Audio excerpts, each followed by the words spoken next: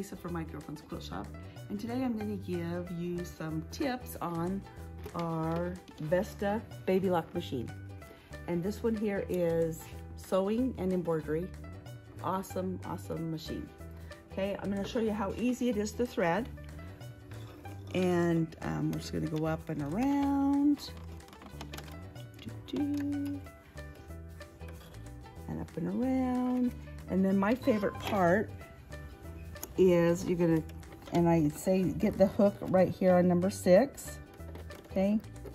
And then I say floss, because you're gonna put it in, it's like flossing your teeth, right?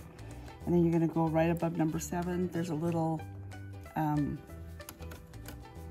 thread cutter on the side. And now we're gonna go like this, and our needle is threaded. You know, these machines are really good for our maturing eyes, right? They're really good for my eyes. Okay, and so that's how you thread the top.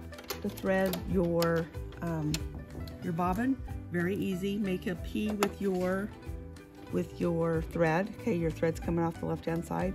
All you have to do is drop your bobbin in, follow the little path, and then there's another little thread cutter, and then you're gonna put your cover on. And where this is a drop-in bobbin, you do not need to bring your thread to the top. So you just start sewing. Amazing. Isn't that amazing?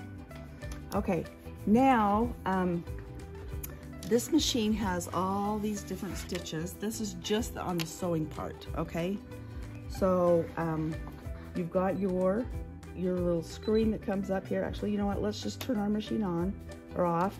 We're gonna turn it back on so we can see what the machine, it comes up, we're gonna touch our screen, and then it's gonna pull up right here the section that we, with your sewing section, okay? To get to your different icons, if you were to push this button here on the bottom, okay? These numbers go with the numbers that here on the top of the little icons up here on the top. Different sections, okay? So let's say that we want to stitch a 1/4 inch seam, okay? And this is really easy with this machine. So we're gonna go to this icon, and right here we have, this has like a little P right here, right? See that little P? On number 29, that means it's a piecing stitch. So we're gonna go to number 1, okay? And then we're gonna, we've got 6 pages here. So we're gonna scroll down and we're gonna go to number 29. Now I want you to watch these numbers switch, okay? If you push 29, this automatically will move our needle over to as far as it needs to go to the right, so it will be stitching a 1/4 inch from the side of your pressure foot, okay? And it also shortens your stitch length. So all you have to do is automatically just go right there, and it moves that to where it needs to be, okay? I'm gonna show you how easy it is to go from sewing to embroidery, okay? So you have a tray of feet right here. We're gonna just put on our, actually we already have our embroidery foot on, but I'm just gonna show you how easy it is to take off your feet right here, and then we'll put the embroidery foot back on, okay? You're just going to, and I'm gonna suggest not to take the screw all the way out, just kind of jiggle it here a little bit, okay, until it will come off. Then you're gonna put your ankle, okay, you're gonna put your ankle on, and that's gonna come up from the bottom, okay, up like so. And I have to still unscrew that just a little bit. Move that up, and then, oops, sorry, we're gonna, see how easy? And then we're gonna get like our J-foot out, and see how easy it is. You're just going to drop that and it clips right on. Okay, so now I'm going to show you just the opposite. We're going to take this off. Okay, see how it just automatically drops the ankle off of there. Okay, we're just going to turn that around. And we'll put that aside. Now we've got our foot that we're going to add, our embroidery foot. Okay.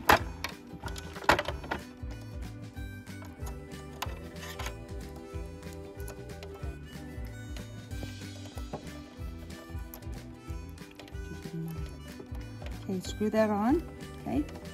Now we're going to take off this tray real quick, and then we'll put the embroidery unit on. So when you're doing putting on your embroidery unit, we're going to turn off our machine. We're going to put that aside, and now we're going to slide that on. Okay, now to take it off, there's going to be a little lever underneath that you're going to take a hold of, and then you'll just pull that off. Oh, really quite simple. Okay. All right, so once that's on, we're going to turn this on,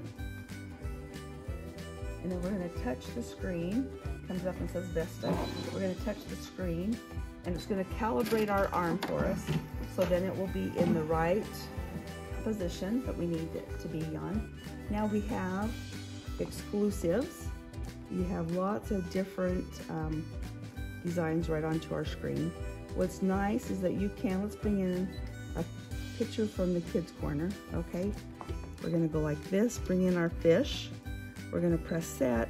Now what's so nice about the Vesta is you can add and go to our fonts, and maybe what you want to do is you want to, let's just say fish.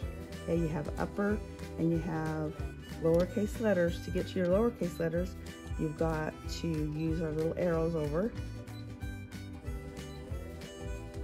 Okay, and now we have fish written.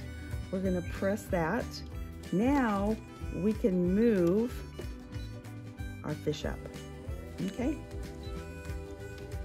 and then with the fish, see how the red outline is there? You have a red outline. Now what we can do is we can go to that font edit, and we can array how cool. the letters around that. Okay, if we have fish on the bottom, we can array it. Let's go move. Okay, so then we can just take and we can move the fish to the bottom. Okay, you can put a name and whatever you want. So also, if there's a design that you're going to stitch out all the time, maybe you don't want to, you have it already on your screen, ready to go, you can save that into the pocket of your machine. Okay, so see this little pocket with the arrow? We're going to select that. Now you can save it into the pocket of your machine, which I'm going to save that, or